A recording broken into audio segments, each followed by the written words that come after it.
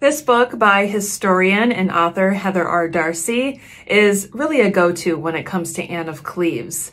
The old narrative that we've heard that Henry thought she was stinky, or that maybe they didn't consummate the marriage, or all of the terrible things that we've ever heard about Anne of Cleves is really rediscovered in the German archives. And this book by Heather R. Darcy is a perfect way to get a new perspective from Henry VIII's fourth wife, and later the king's beloved sister, Anne of Cleves. I hope you pick it up and I hope you enjoy it.